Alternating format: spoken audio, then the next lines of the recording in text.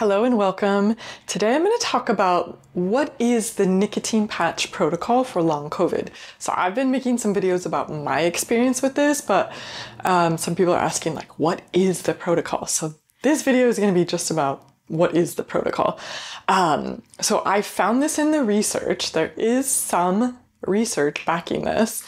And so what the protocol is, this is for long COVID is all I found. I haven't found it for like chronic fatigue or other things.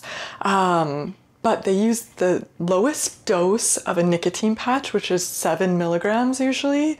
And in the study, the participants wore it continuously, so 24 hours a day, and they changed it once a day. So after 24 hours, they changed it to a new patch every day for 7 days. But then it took them until 3 to 4 weeks later for most of the participants in the study to get rid of their symptoms completely. So it took them like 21 to 27 days from day one is like the day you start the patch. So that is the protocol that's in the research. Now, let me tell you a little bit about the research. So the research study was only on 4 participants, and it was what we call a retrospective study. So that means sort of they wrote it up after, like this is what we did and this is the results. So in the hierarchy of medical research, this is like pretty low level.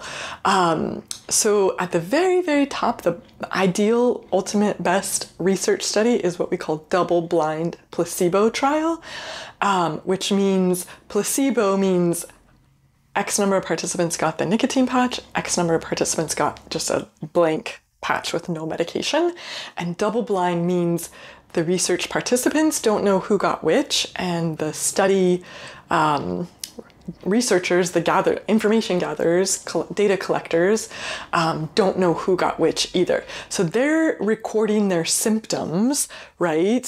So everyone thinks that they got the patch, right? This is like in a double-blind placebo study.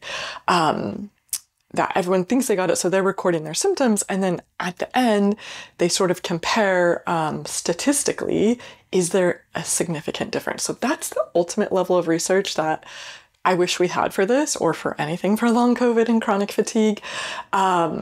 So if any researchers out there want to fund this, I think this would be an amazing study that hopefully has good results. And the lowest level of study is what we call just like a case study. It's like a write-up on like one particular person. That's something that worked. So that's kind of like usually research starts there, like, oh, we tried this thing, it worked. We're going to write it up in an official like medical journal. So like the retrospective study of 4 people is like pretty low on the evidence level, but it worked for everyone in the study. So that is the study. 7 milligram patch, wear it continuously 24 hours a day, and you change it once a day every 24 hours for 7 days. So let me tell you what we call anecdotal evidence. Anecdotal just means like people's experience. It's not really backed by like evidence or research.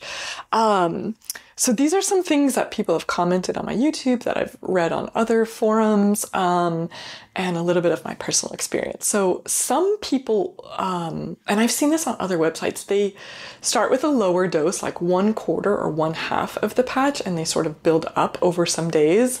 Some people have told me like they're really sensitive, and so like 1/4 or 1/2 is where they start.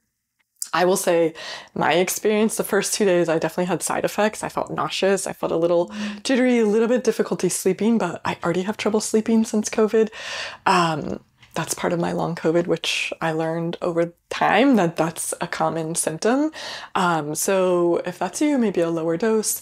There was one person in the study that took the patch off like overnight or for 10 hours because they were having too many symptoms. And people have told me that too. I will tell you honestly, I did this a month ago and I wore it for 9 days straight. I had a little bit of symptoms the first 2 days and then nothing. And it did help a lot. I would say by like day 21, I started to feel better through day 28. And then I kind of started to feel worse again. So I actually, when I'm recording this, I started it again yesterday, and the nausea was really bad last night, so I took the patch off overnight and then I put it on again in the morning. So hopefully now I can do it continuously again. So some people do that if they have trouble sleeping because of it. I mean, nicotine is a stimulant, so it's I feel a little buzzed, a little bit energetic, but also part of my symptoms are like my heart rate goes crazy, it just does. So that part didn't really bother me. A lot of what I've seen online is people will do this protocol for longer. So like anywhere from 14 to 30 days. So I did it originally for 9 days. Like I said, I think it really helped. My heart rate is definitely better, but sort of in the last few days, I started getting spikes in my heart rate overnight again, and my energy kind of like decreased again. So that's why I was like, let me just do another round of this and see. So maybe I should have done it for longer the first time around, but that's what we'll see. So those are kind of like the things I hear from other people, and then kind of what the research study was. So I would love to hear if you have long COVID, if you've tried this, like sort of how long did you do it? You know, did it help? Did you do it more than once? Did anything else that you do help? I feel like a lot of people, and I felt this way myself, that's why I'm making these videos, it's sort of like doctors don't know what to do with us. There are no like FDA approved treatments. This is sort of like what I've heard from people, like we're all just trying to like do it on our own. But I would say this is the one treatment that I've heard consistently, like people actually feel a difference.